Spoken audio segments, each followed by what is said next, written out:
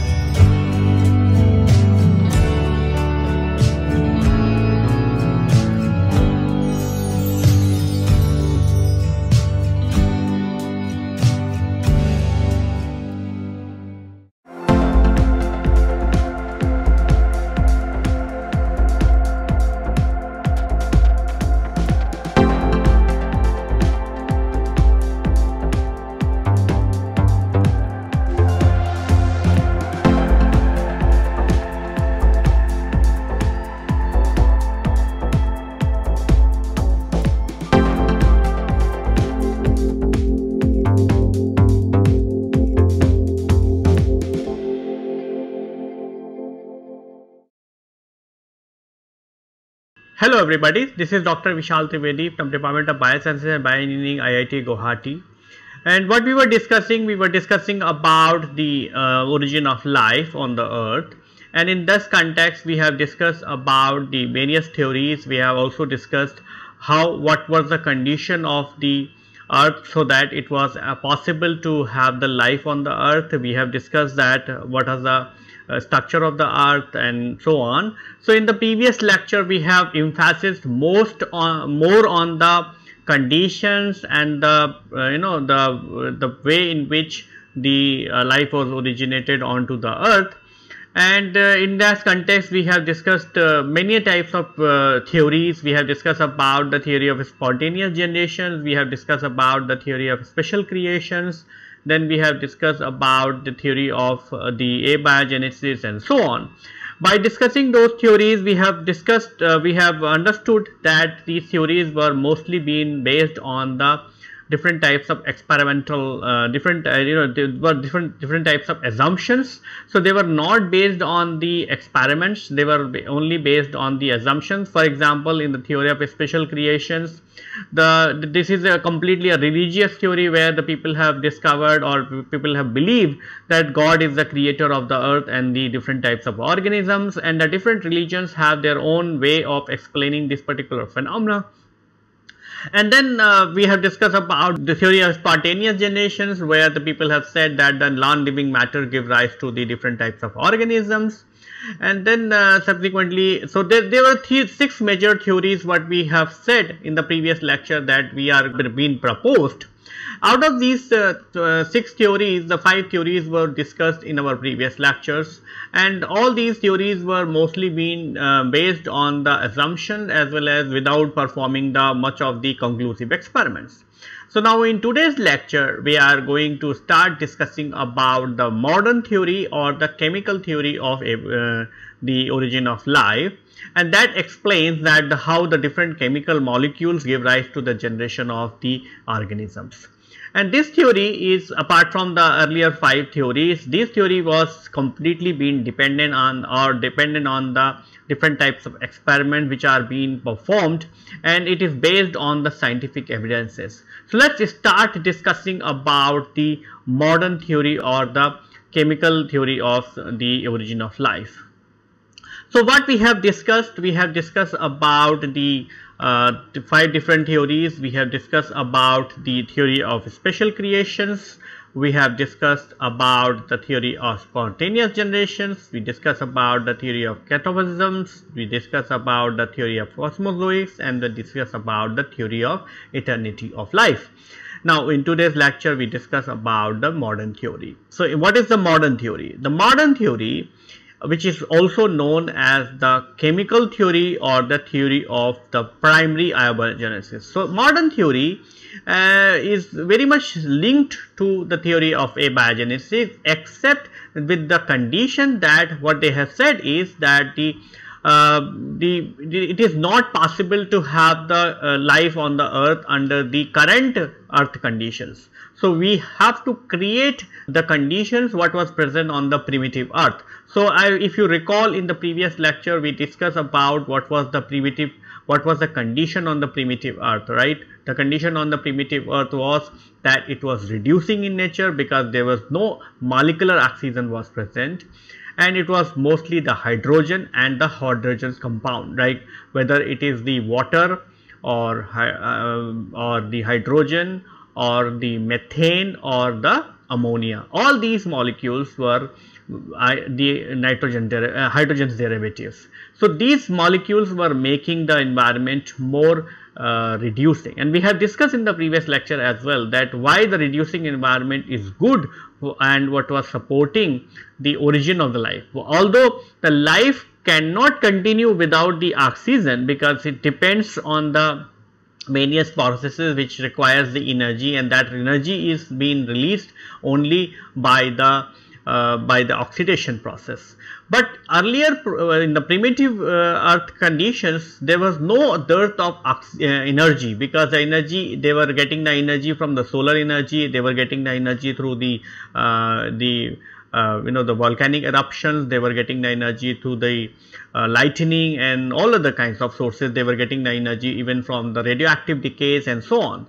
So the conditions in the primitive earth was the condition on the primitive earth is different from the present condition, and which do not permit the abiogenesis. So the people were trying to do the abiogenesis. If you recall the classical experiments which are done by the Reddy's or Spelagini or even the Louis Pasteur, they have disproved the theory of abiogenesis simply because the current condition of the earth is not supporting the life. It is not supporting the origin of the life. It is only supporting the life activities because it is supporting the generation of the energy, but it does not permit the abiogenesis.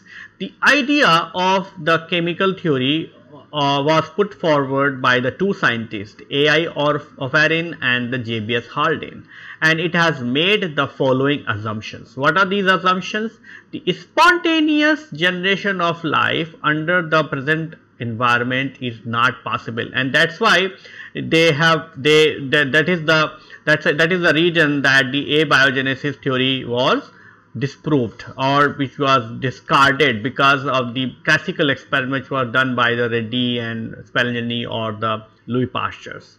And the Earth's atmosphere, approximately 1 billion years, is very different from the current condition. So the Earth atmosphere, what was there approximately at the 1 billion year, is very different because current condition is more oxidizing, right? Whereas at the time of the 1 billion year when the earth formed, it was mostly be reducing, right? So it has more of the hydrogen and the hydrogen related molecules. The primitive earth atmosphere was reducing in nature, and that was very, very important. And under these conditions, the chemical molecules like the inorganic molecules like the water, ammonia or the methane, they were reacting with each other and through a series of reaction to form the organic substances and the other complex biomolecule. The solar energy and the UV radiation provide the energy for the chemical reactions.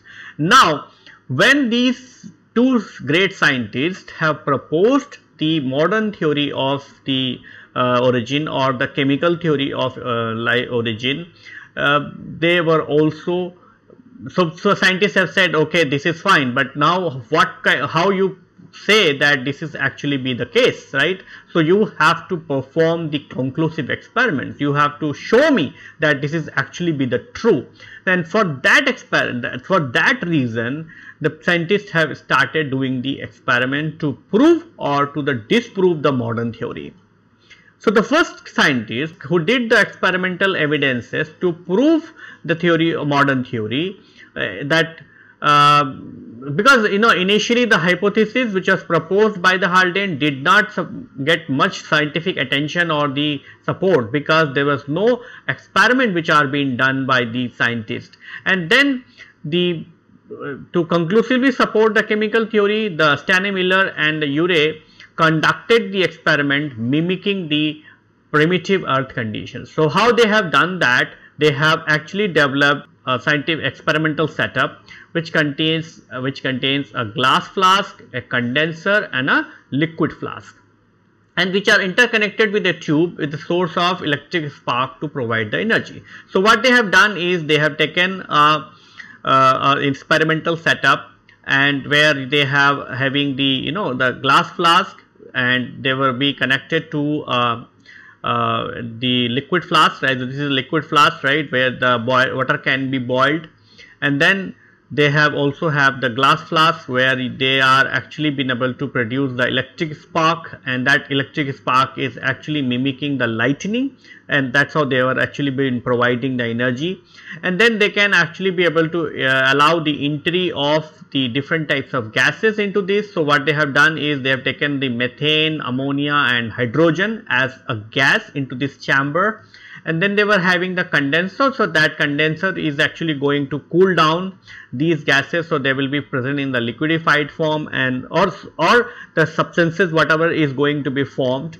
So then what they have done, they have taken this apparatus, and then he introduced a mixture of methane, ammonia and hydrogen in the ratio of 2:2:1, and the water and water vapor at a temperature of 800 degrees Celsius. If you recall, when we were discussing about the earth formation, we said that earth is being formed when the temperature was approximately around 1000 degrees Celsius. So they have maintained the similar kind of primitive earth conditions like 800 degrees Celsius. They have mixed the they have made the environment reducing by introducing these hydrogen in the environment as well as ammonia and methane. So there was no oxygen, so no oxygen in their apparatus. Then they have what they have done, they have actually circulated this mixture into this apparatus. So this is a closed apparatus, right? There is no way you can actually get it can go out, right? So because outside is oxygen, right? So if oxygen will enter, it will actually going to destroy the chemical reaction, and that's why there will be no generation of the organic molecules. Then they allowed to circulate the mixture into this closed glass apparatus for 18 days continuously. So they have allowed this to be circulated. So they have heated the water, right? So water is going this way, right? And while it is going, it is also taking the different gases, right? Different gases into this mixture, and then these gases are entering into this bulb, right? And once they enter into the bulb, they are actually putting the electric shock. So because of that, there will be electric spark, and that actually mimics the lightning, right? And that's how it is actually providing the heat or the energy into the system.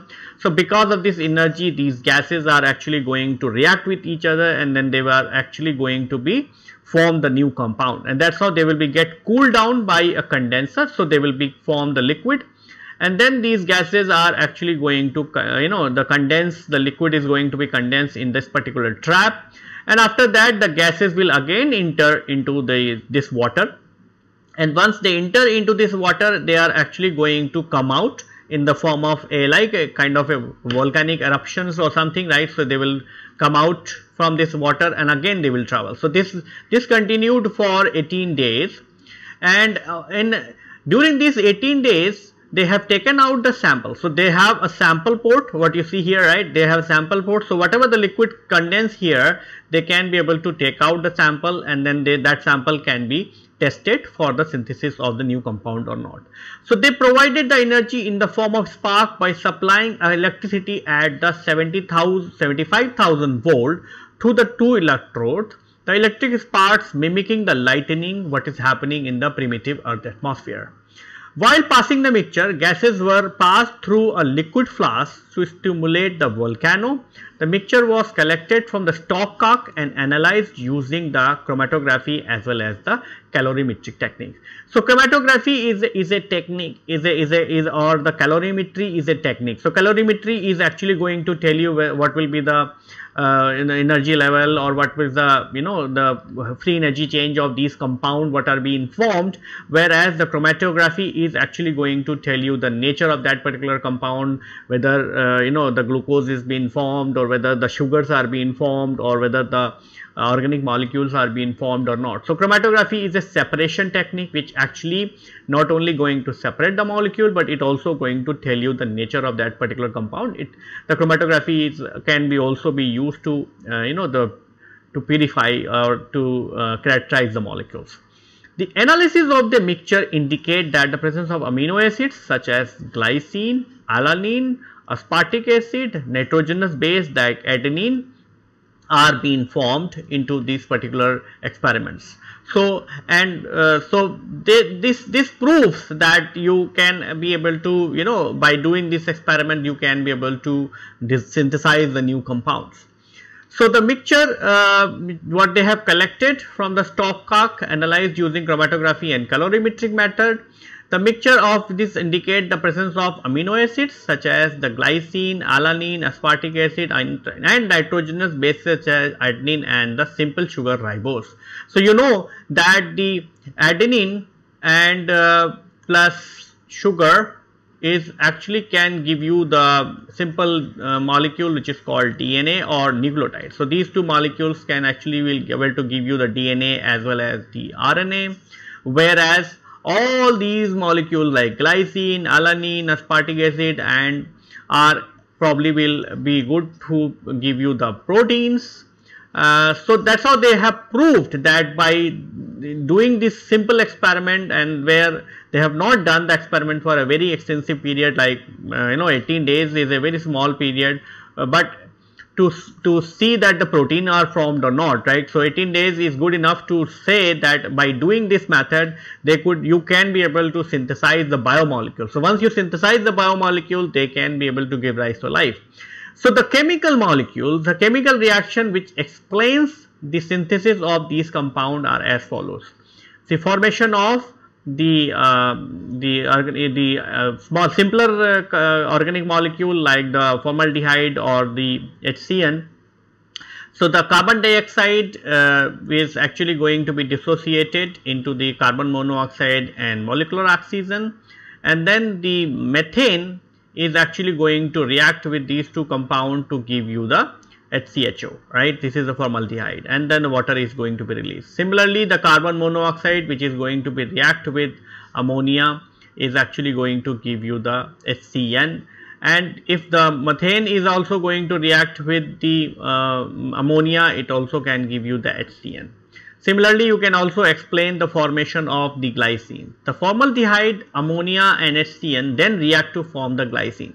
So, this is the formaldehyde, then it reacts with HCN and then it reacts with the ammonia, and that is how it is actually going to give rise to the glycine. And then this NH2CH2CN is actually going to be react with water, and that is how you are actually going to have a molecule of ammonia, and you are also going to have the molecule of glycine. So, this glycine, the generation of glycine and the generation of the other biomolecule proved for the first time that it is possible to have the synthesis of the biomolecule by the inorganic molecules. Before that, it was not possible, right. So, because the condition in which the people were trying to prove the abiogenesis was not conclusive. Like for example, even if you take the rotten meat, it will not give rise to the the molecules. So, this classical experiment of Stanley-Miller actually proved that the modern theory or the chemical theory is correct, and it actually can be able to give us the insight how the life is originated onto the earth. Then they move ahead and they have actually given the detail what are the different steps could have happened by synthesis of these biomolecules, and then how these biomolecules could have given rise to the primitive cell, and that primitive cell could have been evolved into a more and more complex organisms. So, according to the chemical theory, so what is the proposed events, right? So, nobody knows how the life is originated onto earth. So, but these scientists, based on these experiments, they have proposed the multiple events. So, what you have is you have the 4 major steps what they have proposed. So, according to the chemical theory of origin of life, a series of chemical syntheses give rise to the life, right? You have seen how the carbon dioxide and ammonia and the methane is actually reacting to give rise to the formaldehyde, and then formaldehyde is reacting with these molecules to give rise to the glycine. So, synthesis of glycine is the simplest amino acid, but then once the glycine is formed, you can also have the multiple different combinations, and that is how you can be able to have the synthesis of the even complex biomolecules. So, considering these scientists have proposed the events which probably could have happened in the primitive earth environment, and that is how they have said that it is a 4 major step process. What is the step 1? Step 1 is the formation of inorganic molecule. The high temperature of the primitive earth did not allow the condensation of the atom to form the inorganic molecule. As the temperature of earth goes down, the condensation of the different atom molecule give rise to the simpler molecule. For example, in the primitive earth you have the hydrogen, you were having the carbon, you have nitrogen and oxygen. But when the temperature goes down, these molecules were coming together, and that is how they have synthesized the simpler inorganic molecule like ammonia or the acetic acid. So, you can see that the oxygen which was molecular oxygen which was associated with this molecule, and that is how it has given the 2 simpler molecules which are ammonia and amino acid, right. Apart from that, you can also have the methane, and the elements, the most abundant element are the hydrogen, oxygen, nitrogen and carbon. The reaction of these molecules give rise to the different gases such as hydrogen, nitrogen, ammonia, methane, carbon dioxide and water vapor. So, because these elements were present, you can have the different types of gases. You can have the nitrogen, you can have hydrogen, you can have nitrogen, you can have the ammonia, right, you can have the ammonia, you can have the carbon dioxide and you can have the water. And water, because the temperature is high, it is always going to be present in the form of vapor. So, water is actually going to react with will be a medium through which these different gases are actually going to react with each other.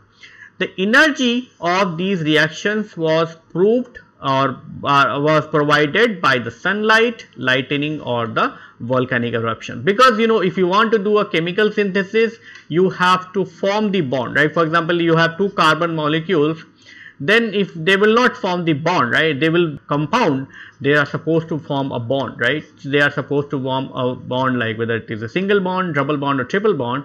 This bond formation requires the energy. So, that energy is going to be supplied externally, and that is being supplied by the sunlight, lightning or the volcanic eruptions.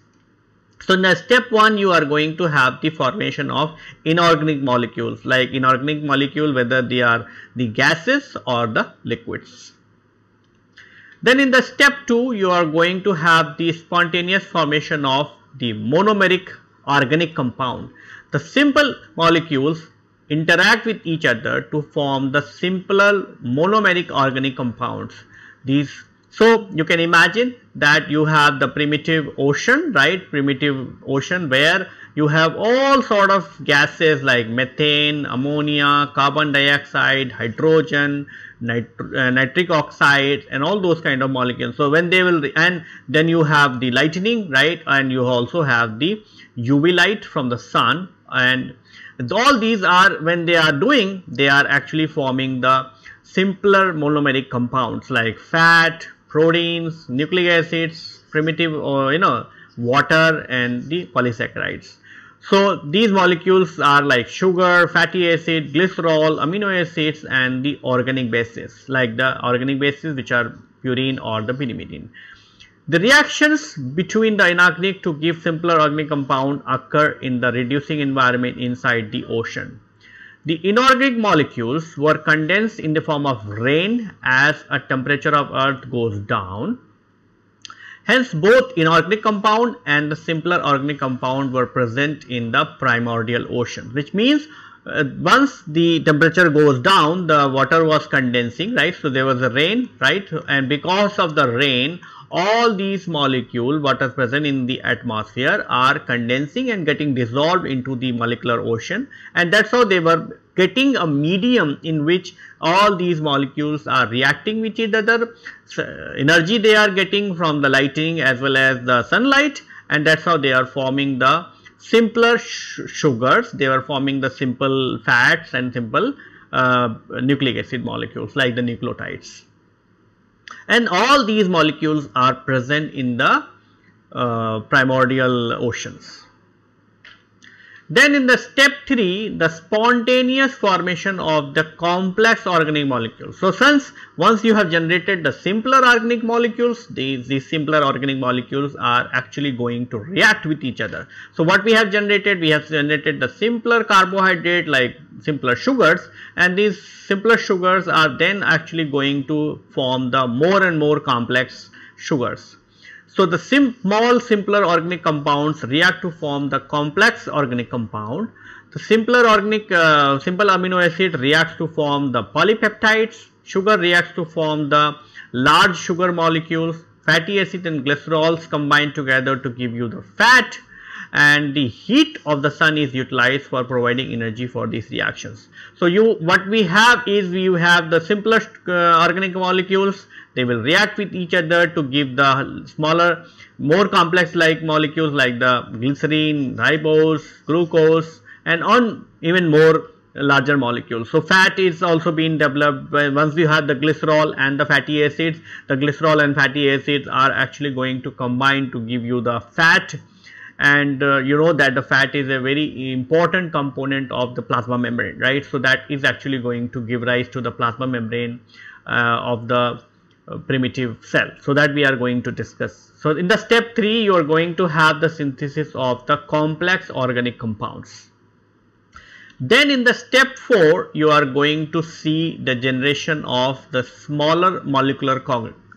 See, once you have generated the small molecules, they are actually not going to have the tendency to club together because they can have the, but once you generated a bigger biomolecules like the proteins or the nucleic acids, they will be actually going to react with each other, and that's how they will be actually going to form the complex, right? So they will be going to form a complex, and these complexes are known as the coiservates, right?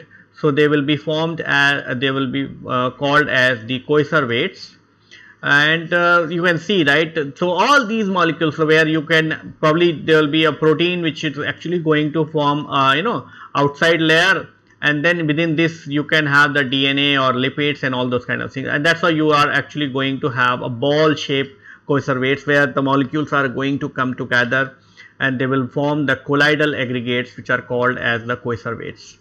A layer of water molecule forms around the protein molecules present in the coiservates. So once the protein molecules are there, and you know that and even if we are going to discuss in future that protein molecules are actually being made up of the amino acids, and amino acids are going to attract the water. So what will happen is the water molecule is actually going to, you know, absorb onto these molecules, and that's how you have a coiservates. And apart from the coiservate, outside the coiservates, you are going to have the plasma, you know, the layer of water. And because of this small area is actually going to be turned into a very, you know, concentrate. So it will actually going to concentrate the reactants, and that's how it is actually going to facilitate the chemical reaction at a faster rate. You know that the chemical reactions are dependent on the concentration of the molecules, right? So if A is getting converted into B, if you have the 10 milligrams of A, it is actually going to be from the 10 milligrams of B, right? But if you increase the amount, right, if you increase the, even if you keep the 10 milligrams and the concentration is 0.5 milligrams per ml, the reactions are actually going to give you the reactants in the range, in the same ratio. But if you take the 10 milligrams and make the concentration as 10 milligram per ml, then in a given time what you are going to get, you are going to get the 10 milligrams of the B, right? So rate of reaction is always been dependent on the concentration of the reactants, right? And you can increase the rate of reaction simply by having a protein protein which is going to cover these coacervates, and along apart from the proteins, you can also have the water molecule. So that's why it is actually going to form a small vessel like structure, and because of this the local concentration of the molecules are going to go up.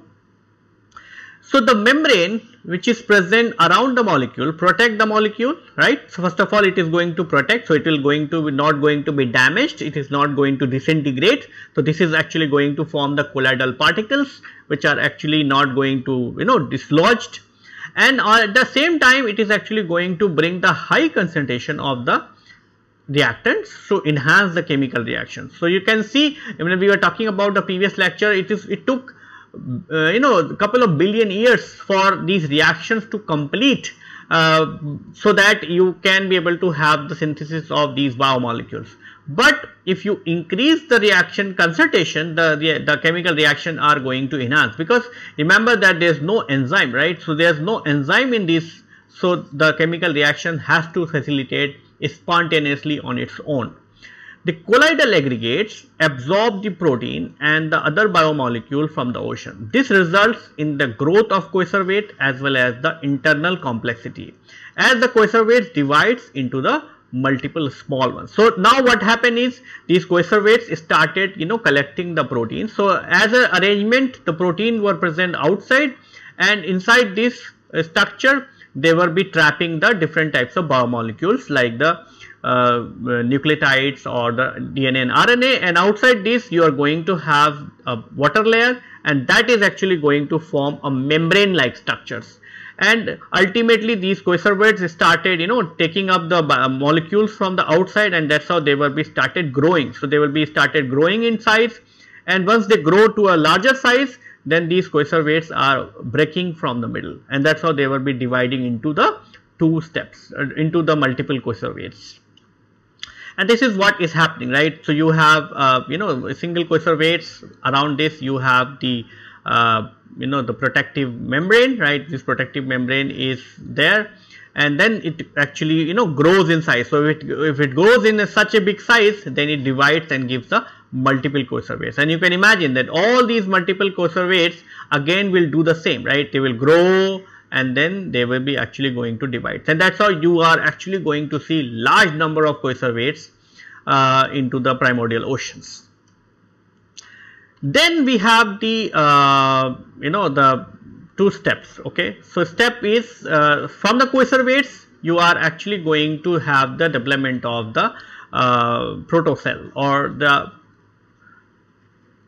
So once the coacervates started taking up the biomolecules from the ocean, they have actually started developing the primitive cells. So coacervates are the initial species present in the ocean to start the formation of the primary cells.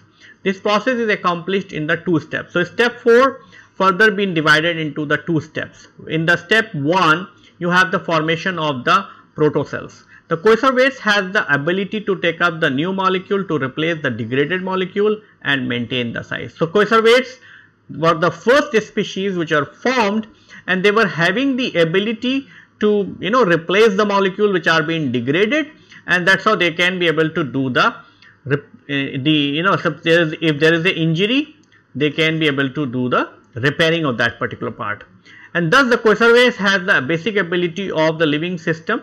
It does not have the complex molecules such as the enzyme.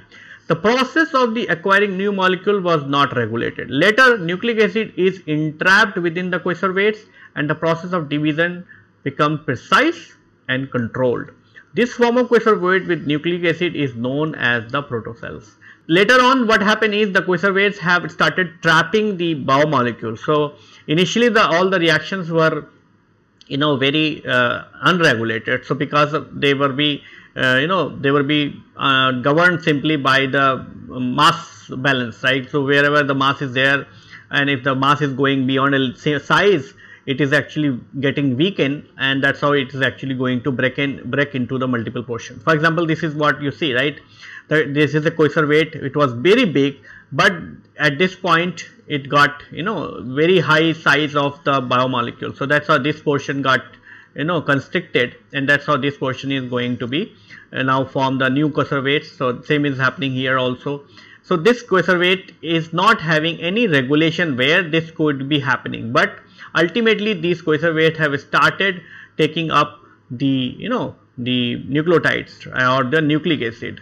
So once they have started taking the nucleic acid has taken up the because nucleic acid is having the information. So whether it is a nucleic acid of RNA or the DNA, that was having the information, and that they have started governing the activities within the conservates, and that's how these conservates which were having the entrapped nucleotides or nucleic acids are known as the eobuoyants or the protocells. So these were the first form of the living organisms.